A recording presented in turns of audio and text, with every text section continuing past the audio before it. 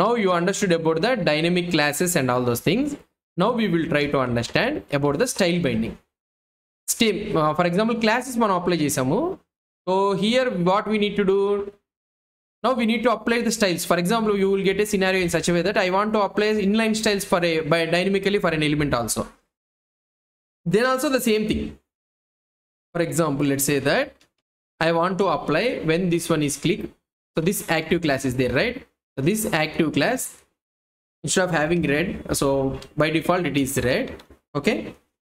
And this active class, whenever it is changing, I want to change it to green color or something like this, okay? So here, instead of having true or false, this active class is holding the color value, okay, color code value.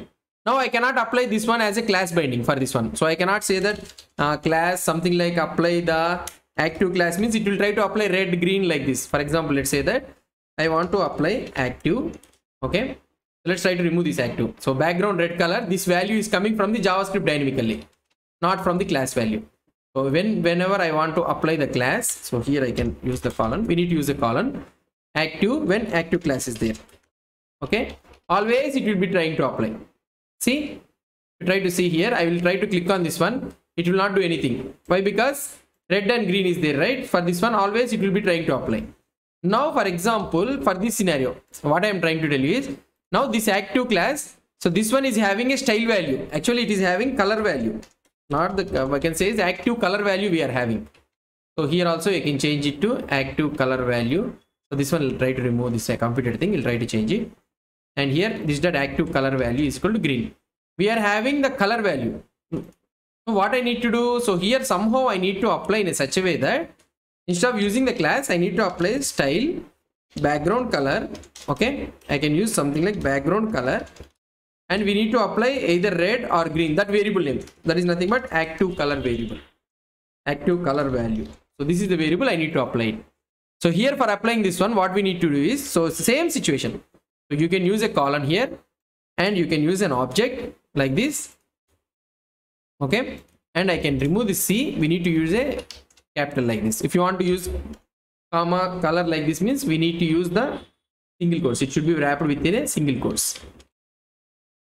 Or otherwise, so for every hyphen, we need to make this the after letter capital. So we can also use it like this. So now what I am trying to do, active color value. First time by default it is in red color. When I am clicking, it will be converted into a green color. And this red color should be in the string. It is not a value, right? So it is a string value. Now if I try to see here, let's try to observe it. What happened? Yeah, so first time it is in red color, right? Now if I try to click on this one, it can immediately convert into green color. Now if you see in the inspect element, see the style, this style, we can also dynamically bind this style value also. If you try to observe background color green, it has been came. Now if I try to click again, always it will be green only. Why? Because we have applied always this green color only. In the same scenario, you can also send the dynamic classes also. Here we should not send this one. We should send the background color as this dot active color. So this is the object, style object, which I want to do it. So I can directly copy this one, and here I can directly use this value. So then also we can use it. Now if you try to see the output, so first time it is in red color. If I try to click here, again this will be converted to green color. Or otherwise, if you want something like changes, means we can also change it to yellow. You'll see that whether it is coming from computed or not. Now if you try to see here, first time it is red. If I click here, yellow color it is changing. Now this time it is coming from the computed property. I am trying to change it through computer property. Here whatever the class is there, I am appending that variable name itself. There is no need to write all the conditions. The same thing, the array object notation also. So here you can write something like if active color is value, something like that. If it is there, means then apply background color. So like this we can use it. So background color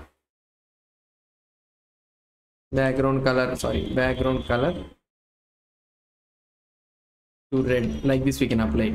So active color value is there, means, so for example, if I change it to pink or something like this, so always it will be pink only. See, it's gone, white is gone. What I have used it here, so I have used this one, background color, active color value is there, means then always, okay, here I need to use colon also, right? Or otherwise it should be empty. If you are having multiple conditions, then you can use it like this. What happened to this one? Yeah, now it is pink color. So always it will be in pink color. Why? Because this active color value is always there, right? If it is equal to red is there, then we can use it pink, or otherwise I can use it something like gold color or anything. Condition, I'm trying to show you the condition. Here we can have a true or false, but here at the logic side we have used red or yellow, right? So that is the reason I'm using. Now first time it will be red color, so that is the reason it is showing pink. Then afterwards active color value will be changed to yellow or green or something like that, right? So it will be changed to some value, yellow color. So that means the condition is not matching, it will execute this gold color. Here we will try to give purple or otherwise. Let's see. First it is clean. So now if I click here, see it changed it to purple color. Why it is changed to purple color is, so here we have used the array condition like this. So it's the same situation, the same scenario. How the class binding is there, we can also use it array notation, object notation, or a single value notation also we can give it, or otherwise through the computer properties, watcher properties, how we have achieved it previously earlier, we can also achieve it through like this also.